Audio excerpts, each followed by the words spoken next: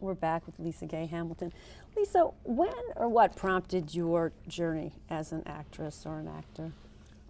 Well, perhaps being tied to that rocking chair and being forced to watch soap operas. There's something quite empowering and powerful about being a storyteller.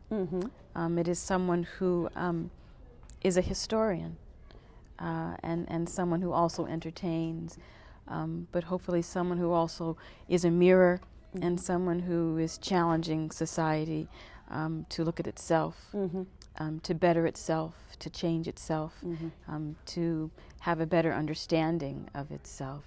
And I think growing up in a household with very strong women, the way I found my voice was through being other people. Whether it was pretending with Barbie dolls or very elaborate tea parties, I always found it my way of communicating, my way of giving voice to, as my dad, to this day calls me, a very sensitive child. So I think, as Bia suggests, I not quite knowing what it was, but always feeling a very strong connection to older people, and a strong connection to my own ancestry, and by far not being particularly well read, and I, with shame, say that, but feeling very close to who I am and